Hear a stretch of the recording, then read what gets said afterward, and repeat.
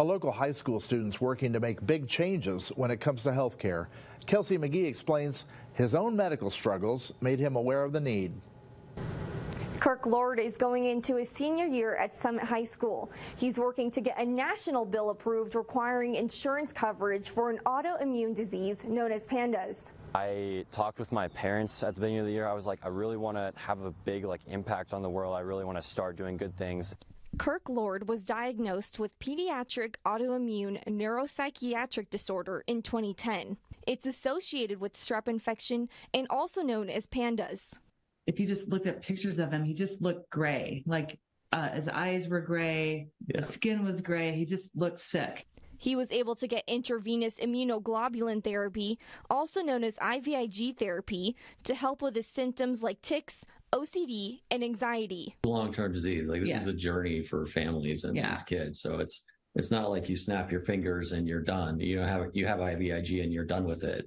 Symptoms improve.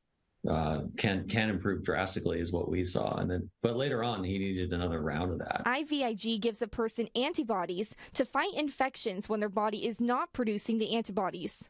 The average cost of an infusion is more than $9,000. Recently, the Oregon State Legislature passed Senate Bill 628.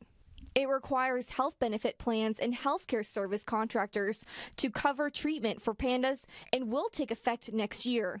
Lord wants to take it a step further and create a national bill to require insurance coverage for kids who need IVIG therapy. There's hundreds of thousands of kids across the United States with PANDAS who can't get the treatment because they just don't get insurance coverage. Kirk says he is currently in touch with an assistant to Senator Ron Wyden, and he has a history of making a difference. When he was younger, he raised $6,000 for PANDAS research by crossing the Golden Gate Bridge on a pogo stick without stopping. If we can get this bill passed, these kids can lead full lives and reach their full potential and make a huge mark on the world.